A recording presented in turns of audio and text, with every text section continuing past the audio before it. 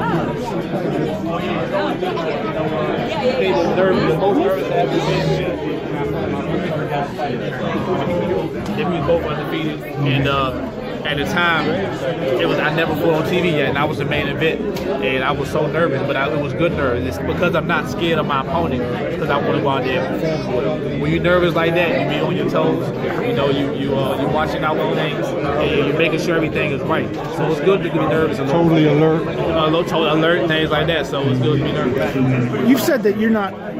You would expect that your opponent will try to kind of score points where he can and take it the distance, but you're not sure because you've expected that before and things differently have happened.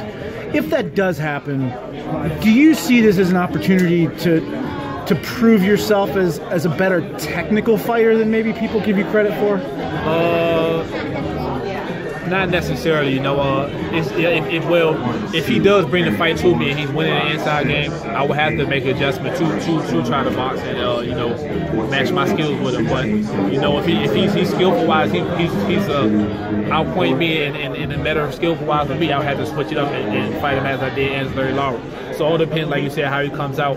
I would have to bring it to the boxer, and I have to box the guy if he brings it to me. So are you a slow starter, you think, or how do you?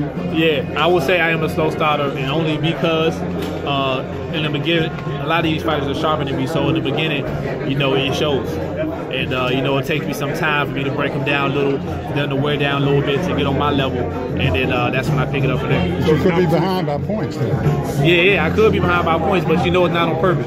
It's not on purpose. It's that the way it is. You know, some of these fighters are sharper than me. That's your opportunity to see what the other person has. Okay, but there you go. It's my opportunity to see what they made of. If they got it, to take it to the later rounds, and that's what counts for me. Who has hit you the hardest of your opponents? Oh, definitely Daniel Lauer. I think it was the 6th or 7th round. You caught me with the uppercut, and that was the hardest punch. Combination or just the one uppercut? One punch, the one punch. And it wasn't like I was dazed the entire round, but I felt, I was like, oh. You know, the whole time in there, I wasn't screaming, oh, thinking that in my head till I got hit with that punch. Did you lose that round, you recall? I got to go back and watch it. I believe I did lose that round, though. I think I was winning the whole time. I got caught with that punch, and then I shook it off, and I finished strong in that round. Hey, Jarrett, I seen earlier that you were taking pictures with Williams, J-Rock Williams. Yeah. Do you know how to separate that, you know, that friendship that y'all have? I seen, you know, to turn it on Saturday night. Oh yeah, definitely, man. Because to be honest with you, I never really had no bad blood with any of my opponents. So, I mean, you seen in my last 23 fights, I know how to cut it off. Only guy that I really had personal issue with is Jermell Charlo, and you know, besides that, I didn't have it. I know it's not quite as quick as you wanted, but the road to unification is still relatively straightforward. Do you feel, you know, you talked about being 170 at one point not that long ago. Do you feel that there's a time limit on how long you have to unify at this weight level? Oh yeah, it's definitely a time limit for sure. I don't think going into next year I'll be fighting at this weight throughout the whole entire year. Maybe beginning of the year, but you know, going on the summertime, I should be moving up. So if we had to, what's the amount of fights you have left at 154 right now, Jarrett Hurd? I'll say I had maybe two or three more fights after this one. Wow. Yeah, 2 or 3 more fights after this one. Could you name the fights that you want right now? That I want? Man, we're not looking past J-Rock, you know what I mean? But if I had it set out for me, I will fight J-Rock, after J-Rock, the WBC title holder, and after that, the WBO. Who are you picking in the Charlo versus Harrison fight? Who knows, man, you know. At first, I had Jermell Charlo winning, but after I saw that press conference, he don't look that confident to me.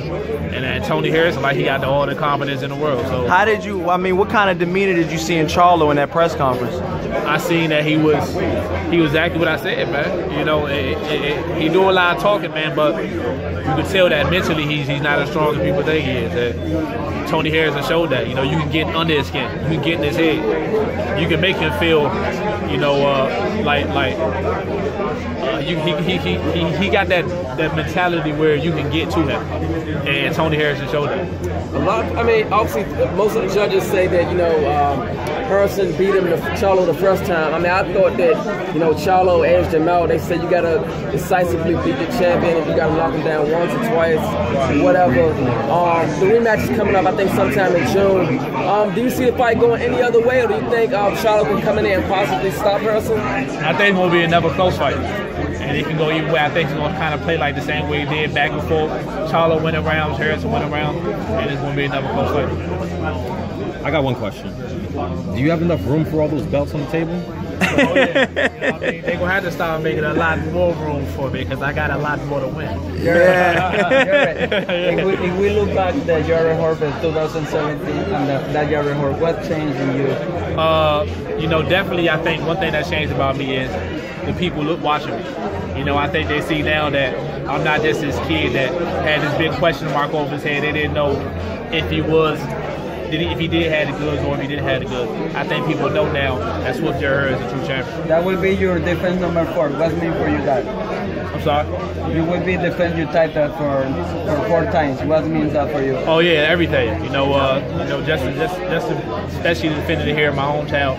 This is my 4th title defense. You know, I just love putting on the show for the fans and be in the position I am. Right now, Jarrett Hurd, it's looking like it's a mini tournament going on. You know, you got the winner of, you know, you and J-Rock, and then the winner of, you know, Harrison versus Charlo. You know, with that being said, I mean, there's a lot on the line with this one, man. You know, there's a lot on the line. You know, how serious are you for this fight?